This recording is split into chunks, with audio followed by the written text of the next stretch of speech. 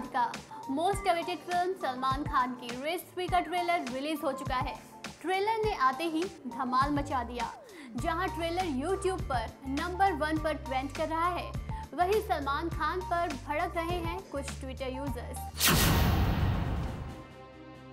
ऐसा नहीं है कि उन्हें ट्रेलर अच्छा नहीं लगा, फिर क्यों सलमान पर आया इन लोगों को गुस्सा। एक्चुअली सलमान के ओवर कॉन्फिडेंस पर, सलमान के एटीट्यूड पर और सलमान के ऐसे रिएक्शन पर। Salman, the shooting of Race 3 coincided with the Jodhpur verdict which had come out. Did that ever...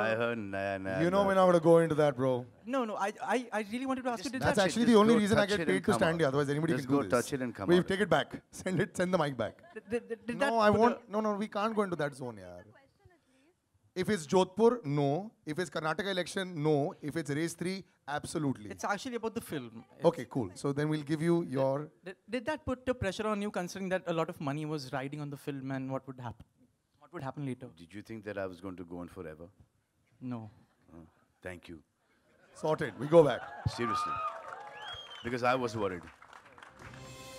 जी हाँ, और सलमान खान के इस जवाब पर किसी को उनका दबंग अंदाज नजर आया तो ज़्यादातर लोग सलमान के इस जवाब से नहीं हुए इम्प्रेस और उन्हें ट्विटर पर कर दिया ट्रॉल। यूजर्स ने सलमान के इस रिएक्शन पर कैसे किया react, have a look. No, never, we are Indians and we know the power of money, police and justice both are up for sale to the highest bidder. Oh yeah, in our country, one can get away with anything. Eat some humble pie, Salman. That's quite arrogant response. Arvind Kumar नाम के एक Twitter user ने एक शब्द में लिखा Shem. Well, तो काला हिरण शिकार मामले में पहली बार बोलने पर सलमान खान ट्रॉल हो रहे हैं। वैसे सलमान खान का रिपोर्टर को इस तरह से जवाब देना, क्या सही में सलमान खान आपको भी घमंडी लग रहे हैं या इससे अलग है आपकी राय? हमें कमेंट करके ज़रूर बताएं।